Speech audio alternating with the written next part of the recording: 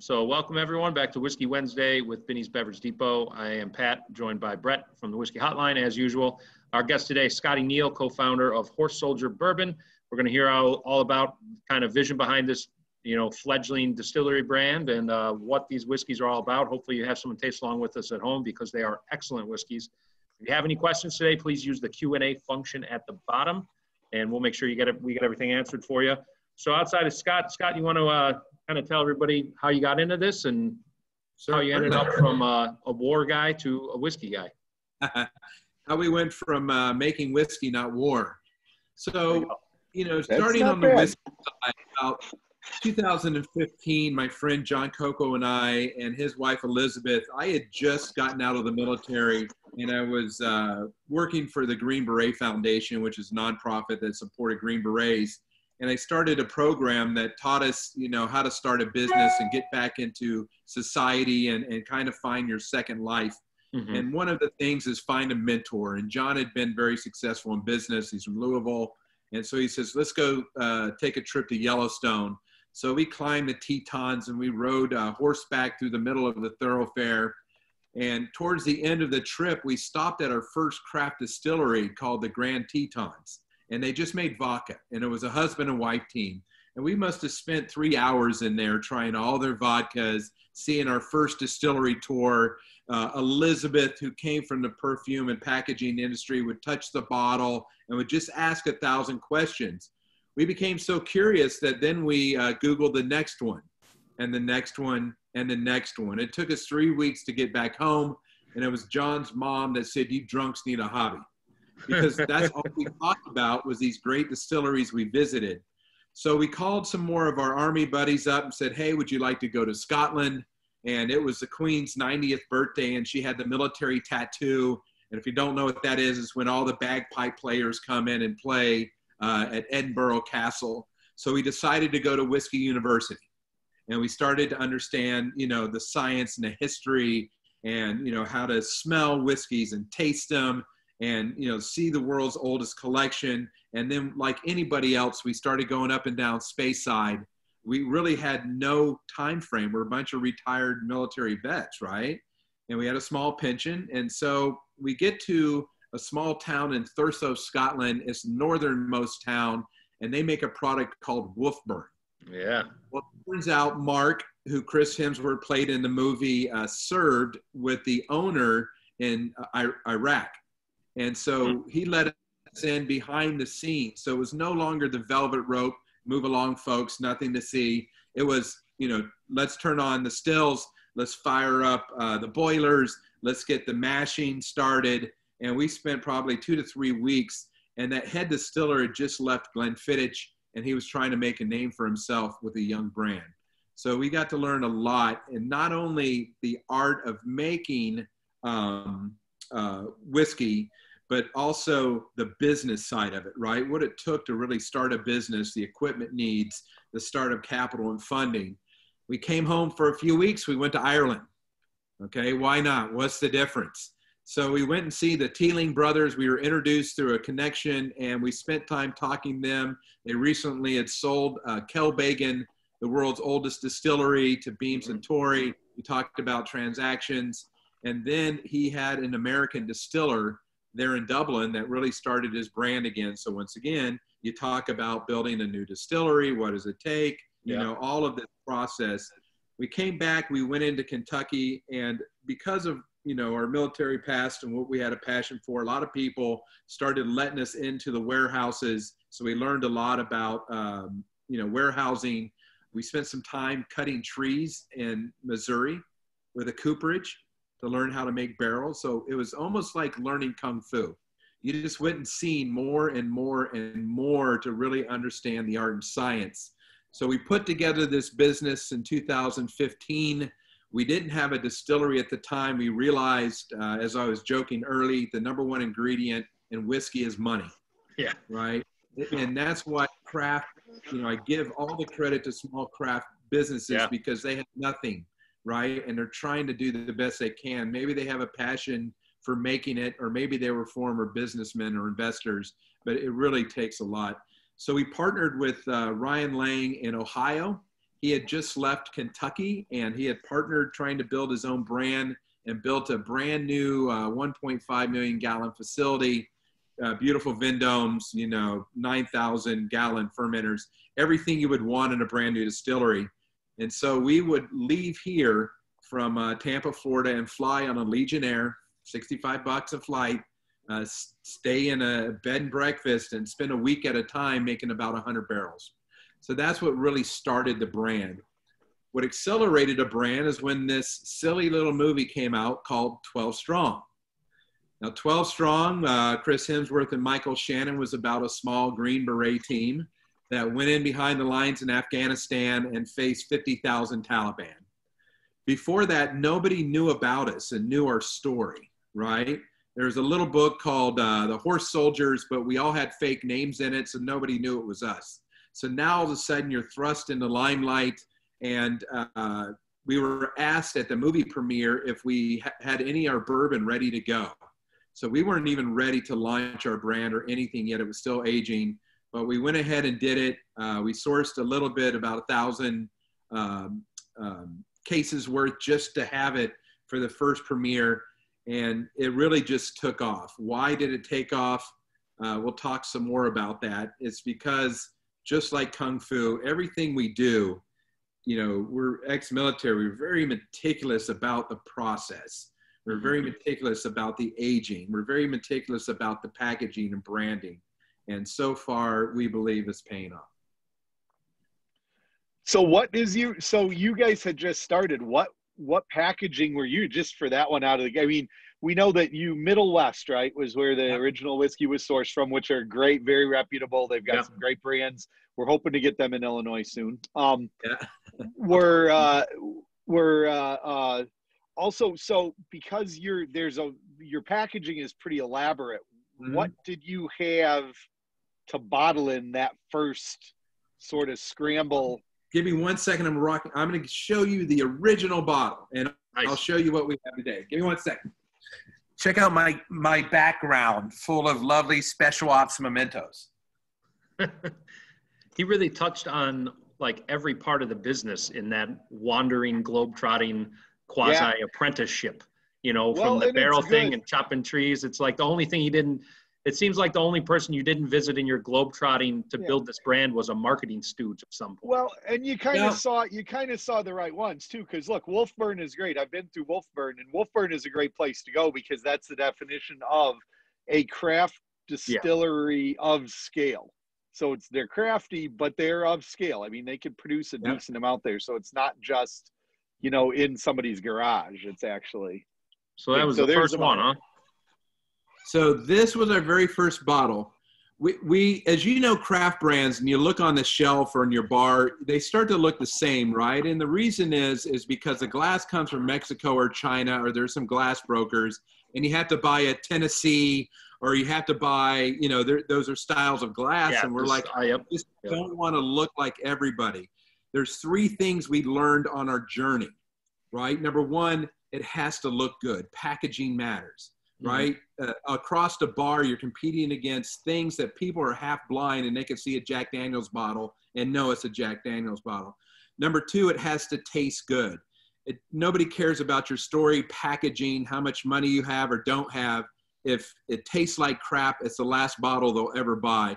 And number three, you have to make and have enough of it. Because if you run out, the retail business will fill the shelf as quick as you can deliver it, and the distributor will move on to something else. So those were the fundamentals. So when we first started, right, we loved this bottle design. It was a little bit unique and different. You could see it had a metal cap. This is old school. And anytime I see one, if I ever see one in the wild, right, I snatch it up. It had a synthetic cork. Yeah. We misprinted the label to be smaller, right? This is all amateurs, okay, doing it ourselves. So when you said a marketing company, we went to a Napa company, we went to a Madison Avenue company, and they didn't get us, and we said no. So all of this is Elizabeth and her design. So that was iteration number one. Now, this is iteration number two.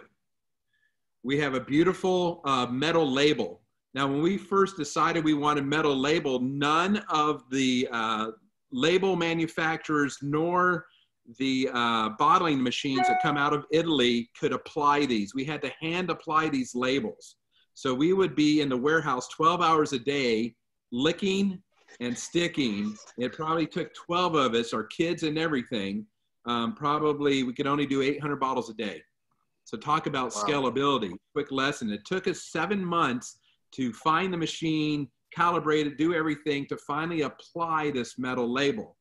Now, another unique thing is we went to Anchor Glass, which is in several different foundries in Lawrenceburg, Indiana, the old Seagram's, you know, bottler. You had one in Oklahoma. You had everything else because we wanted American made. When we asked if we could have this bottle kind of customized, they told us that a mold was $60,000 a piece. Holy and cow. We about fell out of our chair. Then and they how many told us, molds, just so you know, how many molds do you need? 7. 7 to run a bottling line. So I'm just sitting there, you know, my heart is sunk down. You know, we're not at that level. And I asked, what the heck, you know, costs so much? If you want to see a bottle mold, look right behind me. See those two shiny objects? Yeah. You can kind of see a bottle fits in it. It closes, a molten piece of glass comes in. They blow an air nozzle, it forms into a glass, right? So I asked them, why does it cost so much? And the United Steel Worker Union rep said, well, it's this particular type of steel. And I said, okay, well, what if I was to get you that kind of steel? Could I get a discount? And what he didn't know or realize is it was a similar type of steel that was used in the World Trade Center. How did I know that? Is because we buried pieces of it all along the battlefield in the early days of 9/11. And we have a statue at Ground Zero, which is actually the image of the special operator on a horse called America's Response Monument. So we had very good relationships with the Port Authority that controlled the steel. And so I called them up after the meeting and said, can I get some steel? We're making whiskey and I want to have a bottle mold made. And they said yes. And they actually shipped the steel to the foundry in West Virginia that actually poured and created the World Trade Center in the 60s. Wow. So it was a lot of story, but it wasn't because a Madison Avenue marketing company thought of it. It was because literally we were broke vets trying to start a company and a brand, and we just wanted a discount. So you're using your network, you know? But in Chicago, you would just say, I got a guy. I got a guy that's got some steel from the World Trade Center. And you don't say their name until you come to terms. Yeah. But that's a lot of the packaging. So our packaging is involved. We now have a regular cork from Portugal. So everything here is American made, but the cork, obviously. Mm-hmm. And as you can see across our product line, you know, I hope to be known now as the metal label. Why? Because on your bar, it looks like jewelry. And that's what the wives wanted. So remember, one of our fundamentals is look good, right? Unlike the Navy SEALs, they have lots of hair care products. At least our whiskey looks good. So should we start on a little tasting? Yeah. Which one should we start with? I like to start with the premium, the straight bourbon. It's more of the copper label, right? Mm-hmm. This is a more of a rye bourbon. And some people ask, why rye? Well, number one, rye, as you know, is a little spicier, a little pepperier. Bartenders like it. And imagine our business, how many bartenders we've got to talk to, right? Oh, yeah.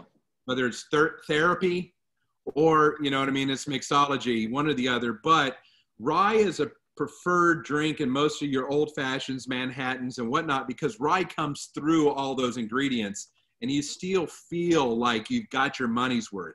Whereas sometimes wheated and lesser, you know, they get hidden behind the ingredients and you're like, well, did I get my money? So we decided to start with the rye. I'm going to pour some. As you know, it's hard to tell in this video. You can even tell in some of the cues, right, on the aging and what rye does as well. So it's fun to learn that aspect of it. But like anything else, you know, this one here last year won double gold in San Francisco. This is our product. It's a 3.5-year-old. Once again, we must have listened to somebody right, because our first release, you know, is still a younger spirit. We talked about this earlier. It's the truth. I wish I was 10 years old, but it's not. But, you know, it makes for a good cocktail. I don't think I have a lot of people that ask for it neat or straight, right? And it comes in at 87 proof. But it really is, you know, a great bourbon. I do these tastings all over with these 3 products we have, and it's equal across the board who likes what. So you never know what people like for their taste. Well, and bear in mind that there's, I mean, and even the laws sometimes are driven. Look, we're not, the one thing that we're not ageist, especially when it comes to bourbon. And quite frankly, you've got a very good chance of having something as early as 3 years old, depending upon where it was aged, how it was done. You could have, we've had some product at 3 years old that's absolutely outstanding. So 3.5 it's just the beginning, but it's absolutely a viable point. Again, because there is, you know, because maybe at 3.5 years old with this, all the green character that you get in younger whiskey has started to fade, because people don't understand that early on a whole bunch of flavor goes in, and you need that little bit of extra time for things to go out. That's I why think this is the excellent. Process, you know, became important. And why did we go understand barrels? We started at a small cooperage, you know, to really understand, you know, the type of trees that are selected. They're about 60 to 75 years old. You know, you get into the nerd science of the rings, right, and the bark and the climatic, you know, effects of where they are, whether in the Missouri or Kentucky or Kansas area. All the way up to Minnesota. Then you start to understand how important is the yard drying process, right? So as you allow that greenness in the wood to slowly dry, but you can't dry it too fast, right? You still even put water on it, but you give it a natural amount of time, and then you kiln dry it at the end just to make sure. And then poof, it takes, you know, about a day, day and a half to assemble a good barrel. And then we chose a number 4 alligator char. One, because we're from Florida and we like the name, is haha. But it does give you, you know, the best charring for the charcoal effect that we were hoping to look for. Remember, we had no clue. We followed advice, science, everything, and we put it away and we test it every 6 months. So, can you share what cooperage you're using for these barrels? We started off with a small cooperage called Barrel 53. They weren't able to keep up, so now we're in Speyside. I think once we finally grow, we're to the point where we'll negotiate with, you know, some of the bigger firms where we actually lease the barrel and they go to Scotland afterwards. So we're at the point now where we have so many truckloads of barrels. I'm surprised. I'm surprised Speyside doesn't do that. I'm surprised Speyside doesn't do that for you, because they're Scottish based. Because Calvin certainly does as well. Calvin is another thing. Calvin absolutely does that. Once again, you don't know about the barrel mafia, but you know, it is the number 1 costliest product, and it's about 60 to 70% of your flavoring and 100% of your coloring. Most color comes in 6 months to a year. Right, so it comes in pretty fast, especially with a number 4 char. And then, as you were talking about early, it starts to take some of the harder oils and esters and all of that, you know, maturation. Now, we have just spent the last month and a half on every warehouse design in the world, because we're building our facility in Kentucky. When I tell you, we know every science. We've been to the University of Kentucky. We've talked to every master distiller. The opinions vary, right? And we've listened to all of them.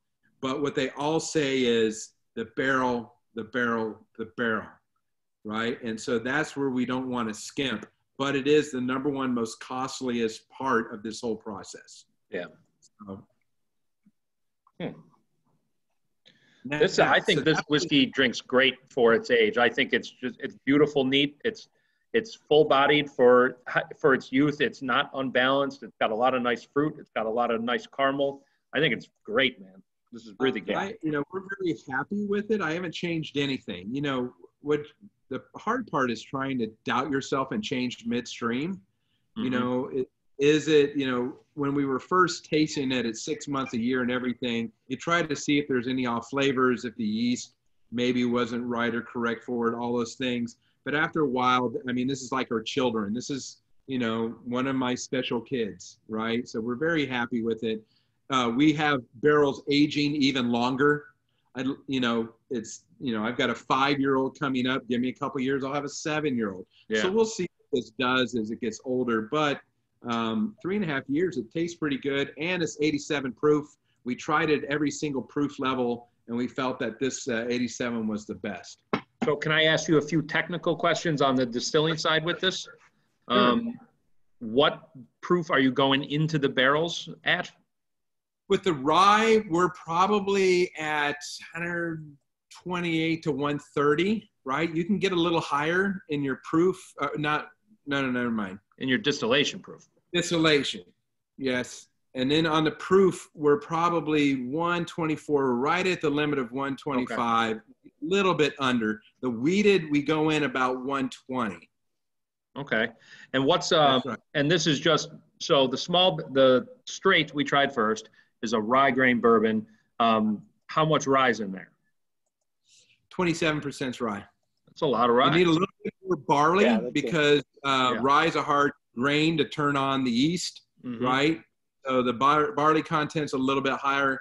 And then corn, obviously you got to have corn. But, you know, when we started this, number one, we're bourbon fans. We didn't want a high rye product, right? We wanted what we wanted, and we love bourbon. So, you know, do we want to make a higher rye product? I just think there's a lot of folks out there right now that are, you know, into the high 90s for a rye product. And so we're going to stick to our rye bourbon and our wheated bourbon for now. All right, cool. That one's great. Brett, what's our price on those right now? On the they are the straight is $49.99, and then the two coming up, the small batch is $69.99. Barrel proof is $89.99. Okay. Well, are we going small batch next then, Scotty? Of course we are. So I've got 3 bottles, and they're all Goldilocks, good, better, best. That's the fun part about it. This was our first wheated, which when we call it small batch. Now remember, people use small batch because it's easy and it's not regulated by TTB. Because it sounds good. Yeah. I mean, small batch. Batch of what? Cookies? No, but for us, a small batch is about 6, 7 to 9 barrels at the most. So just like you see your rick house behind you, we'll lay out 100 barrels when it comes to dump day, and we'll start tasting, obviously the straights on one side, the rye, and the wheated is on the other. And first thing you do is you open up the bung, you let it breathe, you come by and smell. Now the wives and all the kids and everybody that takes part in this, because I myself have been blown up so many times, I can't smell that good. I actually have to take smell kits to start to learn vanillas and cherries and other things. So there's others, especially the ladies, that are really good about their scents and their palates. But first thing, you just want to take a quick whiff, and you'll start noticing each one's different across the board. And then you start doing like a big game of concentration. You're getting consistency in smells. So you kind of identify it. And then you take your first dram, you pour it in there, you set it on the barrel. Nobody does any makeup for the wives. We don't brush our teeth with minty stuff. And it's just so your palate is fresh. And you just start going down the line. And what you're looking for is off flavors, number one, anything. And you could tell young ones, you got to push the barrel backwards and say that one needs more time. Right? If it's really good, okay, you move it forward. And if it's exceptional, you move it double forward, and that becomes your barrel strength. So that's how we select this process. So when we say a small batch, you usually use between 6 and 8, you know, because, you know, by the time it's 5 years old, you've probably lost, you know, 15% at the most, right? Unless there's some kind of leakage. So the barrel yield's pretty good. But with the small batch, we wanted to go a little bit lower proof than barrel strength, and it's 95. Okay, so this, like all wheateds, I call these little victories. They're softer, they're sweeter. Ladies tend to like them if they haven't had whiskeys and bourbons before. So we have a lot of ladies that grow up on wine, and you know, they like to be introduced to something. We usually start with the small batch. How much wheat's in here? 70, 20, 10. Okay. So 20% wheat. That's a lot of wheat. Wheat grain is sweet, just like bread, right, versus rye. But wheat takes a little bit longer in aging for it to kind of soften and round everything else I'd agree. up. So that's why you get your old Wellers and your old Pappies, and you know the others tend to be longer because they really just settle and soften, and they become really good. So that's our small batch. Well, this is a higher portion of wheat too. This is also that's a higher portion of wheat. Yeah. And you're right, by the way, on the female thing, it's actually physiologically women's olfactory senses are sharper. That is a gender fact. In fact, if you travel in Mexico, I know it's complete. In Mexico, in tequila labs of all the big companies, you will almost never see a male running a tequila lab in Mexico. It's all females doing all the organoleptic. Yeah, all the sensory. Scotty, your tasting method is very similar to master distiller Jimmy Russell's. When we tasted with him, whenever we're tasting barrels with Jimmy, the way he judges it, he doesn't even taste them anymore, just smells them. And if he pushes the glass a little toward the circle in the middle of the tasting mat, that's how he tells it's a good one. And he goes back, and the farther he pushes it up on the mat, they are the better barrels for him. It's almost the exact same. It is. Once you start understanding that Mother Nature reacts differently from, you know, making it, as long as you do the same, right? You know, the grains and everything, the milling, the consistency, that's predictable. When you get your barrels, it's good if you're a large company and you could buy them from a cooper and you trust how they select the slaves, right? And so all of this process becomes consistency. And when it comes to the flavor at the end, there's no machine that ever will be invented that can replicate what a human can smell and taste, right?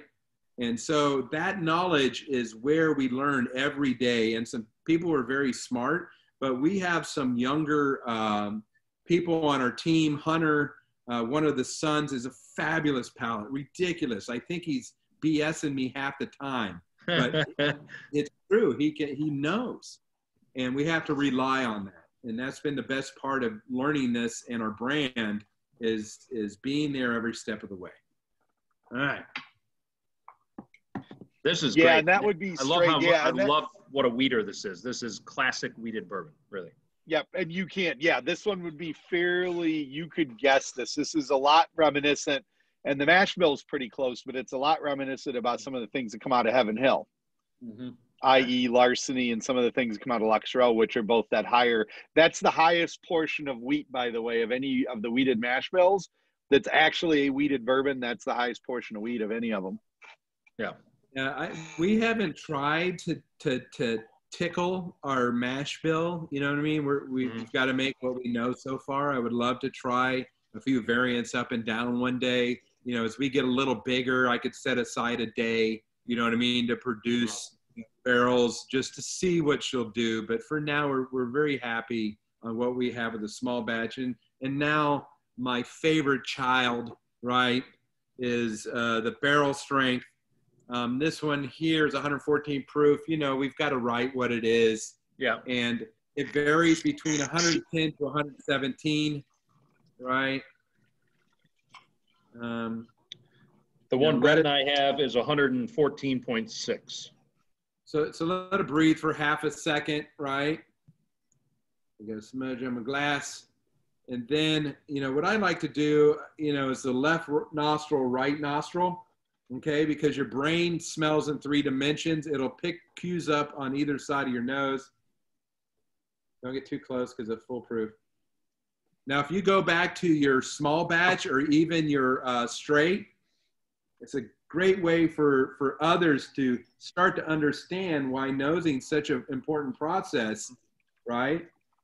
because by the time you open up your taste buds and everything, your brain now is in overdrive and it's ready to smell even more details of either one. So cheers on the barrel strength. This is outstanding. Now, where's this mash bill land? Is it just one of the other two? Same thing. But it's barrel strength. Yeah. And this one is, it's interesting too, how that much, because now you've got like some rope licorice anise, that sort of licorice root anise, that really dry, that's the wood. That's the first thing that comes out with the lack of water, is the wood really comes forward. And this is actually when you can taste that it might be a little bit younger. This is, what are the age on these? Are these also the 3.5-year-old age statement, or are they a little bit older? These are 5. Okay. Yep. The first ones we made. And, you know, I like to take the barrel strength and I'll just put it in my mouth and just leave it there for a bit. Right. And then start to swallow it some. And I think that's where I get the licorice part out of it. Yep. So I'm just learning myself the nuances of tasting. But this is my favorite because I don't add anything. I'm in Florida, it's hot. So just a little bit, no ice cube or anything. There's certainly a lot of folks who likes it on the rocks or to add water, and that'll change it as it goes. But my favorite by far is the barrel strength. It's outstanding, absolutely outstanding bourbon. So that's, you know, once again, we are a growing young company. We don't have fantasies and visions of selling, right? I tell everybody, you know, we want to give our kids a legacy. They can't, you know, eat our war medals, right? We didn't get anything from movies and books. We wanted to leave them a little bit more. And also, you know, we started this together. I think whereas we served together as men, but our families were left behind, this business has allowed us all to take a role and kind of, you know, start a family business together. So as a distiller now, yep. 2 questions. What would you say has been the most surprising thing for you starting a whiskey distillery and a whiskey brand? And which part of the whiskey business would you describe as the most combative? I'll start with combative because I like combat. You forget our background. Is I compete against 1,000 other brands, right? That are 200 years old, and they have a $1 billion publicly traded company behind it. They have reputation, they have everything. And you really got to fight to elbow your way onto the shelf. I like it. I'm not afraid. I'll do the Pepsi challenge. I admire those that are great bourbons, and I'll highlight the ones that aren't. But for me, we've been successful because we're honest and we just tell a story of the American dream, right? If you look out, there's a book called Bourbons and Bullets. It's about all the distilleries that were started by veterans or veterans that worked there. So a lot of your favorite brands were, you know, guys and gals that came home and they went back to work. And so that's the only story we're trying to tell. Don't buy us because we're veterans, buy it because we're good. Yeah, it is so good. Combating, you know, perceptions and everything. The other part is, what was your first question? Can't even remember. I guess what's been the biggest surprise for you starting a distillery? The number one ingredient is money. If you want to go big and you want to compete and you see yourself as a generational brand, you can never underestimate the amount of resources you require. Yeah. Because not only do I have to make it, okay, and it has to sit there 5, 6, or hopefully, you know, 7 years, you know, you still got to make money and feed your family, right? So that's why a lot of distilleries start with clear goods and they try to build and just turn over their tasting rooms. We took the other approach. We're lucky we had a small retirement from our military and we're very disciplined. So we don't waste things. We don't give away, you know, things that others in the industry, they throw a lot of money in front of their brand, right? To kind of suck start it. And we just didn't have that. We would hustle. I told anybody, you can call me at any time. I can drive as far as my car will go and I'll come, you know, help with my product. And so, you know, those disciplines have helped us. Now, You know, we've not only finished our facility here in St. Pete, Florida, but we're building on 200 acres in Somerset, Kentucky, you know, a 6 million gallon facility. So success brings success. We've attracted the right kind of patient investors. They know we're not in it to spend their money. That gives us the ability to grow this brand against any other brand in the country. That was my next question about the new distillery in Kentucky. So you've 6 million gallons. That's a hoss now, and you're doing, and everything's going to be aging on site, all that, bottling hall, all that jazz. I mean, the only thing you're doing there is not making your own barrels, I assume. Yeah, Somerset, Kentucky's right on Lake Cumberland. It's about an hour south off the trail. We don't mind being out in the woods, right? And that's how we spend our life. It's a very welcoming community. The town and the city government has been very favorable. But what we've been doing is we've been looking towards the next 100 years. What is the right warehouse? What is the right humidity monitors? You know, all of those green energies, the right boilers and chillers, thermal energies. We really have a blank canvas. Where some brands, they're trying to piece together a 100-year-old building with a 50-year-old building and a 20-year-old warehouse. We really have a blank canvas, and we're spending the amount of time traveling. We've got some pretty good architects that build the most popular distilleries in Kentucky, and we have a fabulous architect that just finished Macallan's. So what do we want? We want something for the next 100 years. It will be here. It's locked in our family trust. We'll be there. Our kids, you know, will be there as much as they want to work, and, you know, but we get to do it right. We have enough warehousing capacity and land. 200 acres is quite a bit. We'll have a hotel and a restaurant because people want to stay and play. We thought through a lot of things. That's cool. When do you think something like that's going to be done? I mean, I assume that's a hell of a project. That's going to take years. That's about a 3-year project. Okay. So remember, by the time I turn the stills on, I still got another 6 to 7 years before I drink it. So it's a decade from now before my product. So we'll still continue our relationship with in Ohio, right? And at some point, you know, we want to keep the consistency of our taste and profile, but we are going to have to make the hard change, you know, into what will be a generational brand. Yeah.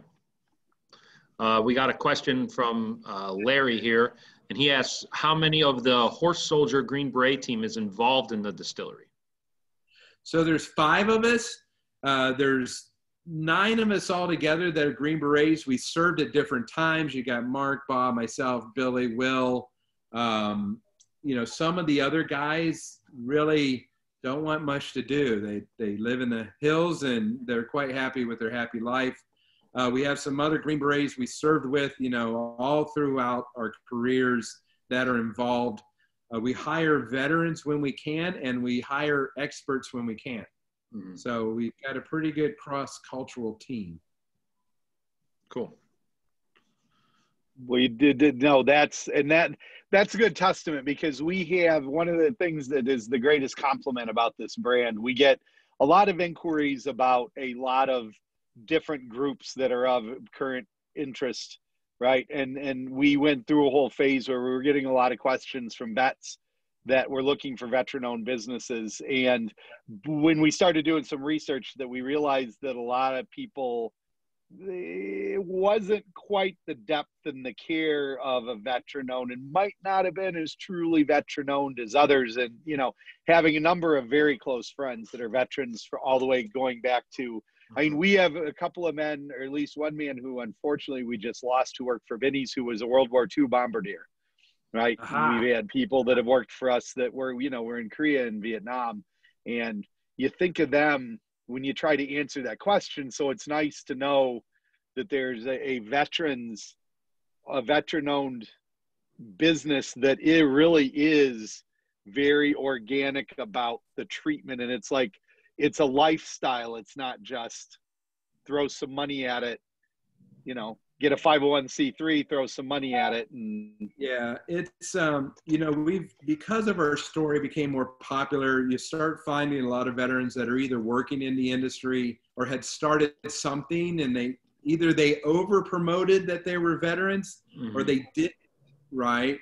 And so what we try to do is become a little bit of a guild, and we share knowledge. What I found fascinating about this business is everybody shares to a point, right? But they share these things because you don't feel like you're competing against them. You're competing against yourself and the market, right? So we want to make ourselves better businessmen. That's sometimes where veterans have a hard time. They come back into society. They don't have access to investment and capital. You know what I mean? They have the work ethic to be a great, business. So there's other things that we discuss as a group to make each one. We share our cost of goods and suppliers, and we find better pricing together. Those are the good things you want to hear about what veterans do, is they're sharing their knowledge to make sure each one's just as successful as the next. Yeah, and you're right. It's an interesting thing, and probably the sense of community is probably the greatest on the production side. I mean, you're at the ground. It gets a little bit more anytime. Once you get marketing involved, then the competition and the mudslinging starts. But as long as it's just the people on the ground making things. Some veterans brands, and they're very red, white, and blue, right? They're very Eagle, and America is the rah, rah, rah. Our brand, we try to think ultra premium and sophisticated. There's enough storytelling, but it's not in your face. Right. Others try to use visual bottles that look like canteens, but that's all their decisions, right? I don't say left or right. I just try to understand the thought process of the picking of things. And always, I never want to be felt that the community doesn't want to call us for help, or we don't want to call somebody else, right? Because then you're bragging, and that's a no-no for soldiers. Right. Well, but it's been process. The whole thing has been process oriented. It so happens that you're all together because you're veterans and you have that shared experience, but really the core of what ends up in the bottle is all a part of the process. Yeah. Like you said, you're right. It's efficiency, the product's got to speak for itself. That whole Lean Six Sigma, you know what I mean? If you follow, a plan, right? So military, we're all about the operations order, how much resources, who, what, when, where, why. The planning process becomes very intuitive. The primary, alternate, contingency, emergency, all of those were instilled in us when we're in. The problem is you get to the business world and you think you don't know what you should be doing. You're scared of some of the business terms and financing terms. And that's where we help young companies understand that they have the skills. We try to share networking and connectivity, just like the American Distillers Institute or any of the others do for craft distillers. So if that's their chosen profession, let us help you as much as we can. Sure. Now, that's something we've always said. We want to, it's the competition part. We want to be number one, but it's nice to be number one in a vibrant market, right? Yeah. You don't want to be number one in a stale one. You want to be number one in a vibrant one. Yeah. Well, I want to climb to the mountain a little faster than most, right? Because I worked out harder. But it's the competition rests within ourselves. Are we making a better product, right? Are we marketing our brand properly? Are we, do we have personal relationships with our retail and our, off-premise?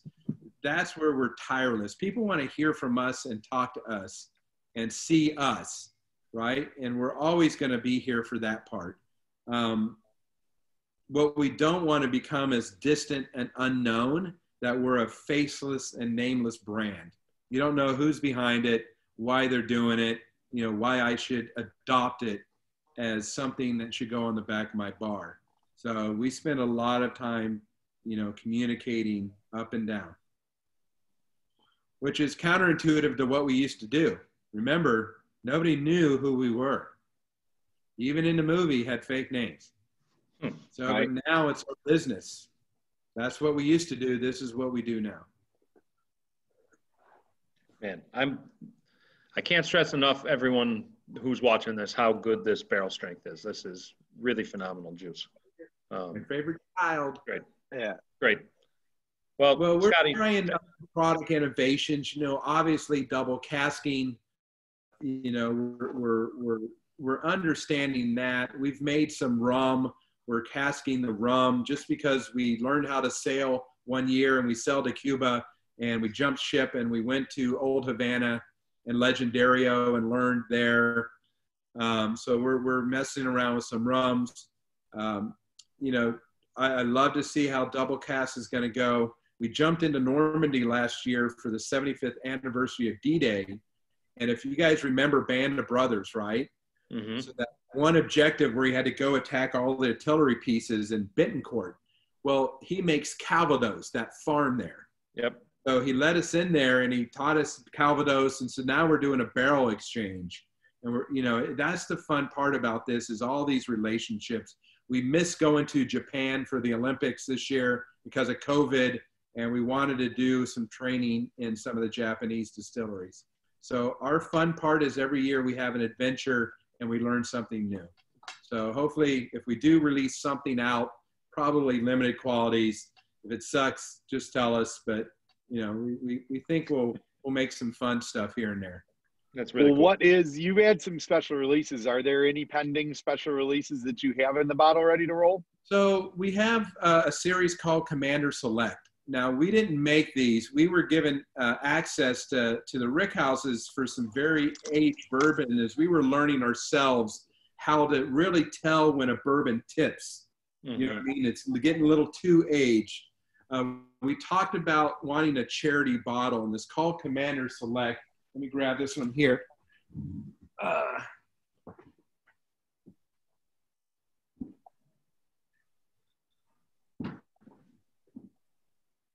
So you can see it's a beautiful black label on this one, right? It comes with a military challenge coin, if you know what those are. Yeah. And it comes with a, had to learn this word, sorry, bespoke box, right? Yes. And so each year is different. And this year we're coming out with, at the end of the month, our Commander Select number 3. It's a 13-year-old Kentucky bourbon. It's coming out at 132 proof. Wow. And you're wondering, how could a bourbon come out that proof? Well, it's because the water evaporates. Mm-hmm. It's higher in proof in alcohol. And it's a bold adventure, right? I had to start learning how to enjoy the higher proof, but it's got so much hidden inside of it. But it comes with a different box. And then finally, next year's the 20th anniversary of D-Day, right? And so we're looking at something special for that. These bottles, we said, all right, throw a price on it. We said $595. And everybody laughed. You're laughing. I could see it. Yeah. It's because the Special Forces team number is 595. Okay. So, and the reason why we made these was to actually fund the statue at Ground Zero, right? I'll show you the little statue. Because when we had it built and donated, we didn't have any sustainment money. And you got to put flowers on it. You got to have it cleaned. Yeah. It's got to have things done to it. So we said this money, or at least our portion, would go to fund the cleanup of the statue. Now, when I go and do a whiskey and war stories for groups, these bottles have gone for up to $15,000 a bottle. Wow. Because they're buying the story and the emotion, and we sign them all by the horse soldiers. So this series became our way to give back to the community. That's Remember, really cool. It takes a lot of money. Everybody was asking us to support X, Y, and Z, which we want to. And this first became a way to support the statue. And now we do appearances all across the country, big galas and charity events. And, you know, by telling the story and auctioning this bottle, it brings a lot of money to whoever the partner charity is. So we're very proud of that. We don't keep anything. The distributor gets theirs, the retailers get theirs. And that's been a very good program for us. That's really great. Thank you. All right, cool. And people can, if people are looking for information on that, they can probably find it out on your social medias and website and all that. Our social media, and you know, the next version will come out. These are already gone. We only make 2,000 at a time, so the next ones will come out probably by the end of the month, and then all the way up until August next year, and then of course September 11th next year is the 20th anniversary. So we'll do something special to commemorate that. So. There's still some others out there somewhere. Every once in a while, you'll find one at a store or in a restaurant. I laugh every time I see it. Remember, starting this business, you didn't think you'd be here, and we'll go into, you know, some of our states, and I'll look at it and I'll stop because it's right there. So that's probably the best feeling in the world, to say I made that. Right? Yeah, absolutely. Yeah. So we're very absolutely proud. No, that's very cool. That's awesome. Well, Scotty, thanks a lot for your time today, man. I appreciate you running through these whiskeys for us, and hopefully people can see this video on the Facebook page there and learn a little bit more about this brand, because, you know, there's a lot of brands out there that are just some story. Like you alluded to it earlier, you know, it's somebody's great grandfather's father's father, you know, got hit in the head by a branch one day, and then he started Old Branch Bourbon or something, you know, and it's just a bunch of bullshit. And this is a bourbon with a real story behind it for once, and with juice that totally backs it up. So, you know, we're proud to carry it, man. It's awesome whiskey, and best of luck to you going forward. I can't wait to see this giant new playground distillery in Kentucky in a few years. I'm sure, you know, I'm going to be up there. Hopefully all of this mess gets behind us, and America, just like after 9/11, awakens again. And I'd love to sit down and visit with everybody. So hopefully we can see each other in the future. Cool. Yeah, absolutely.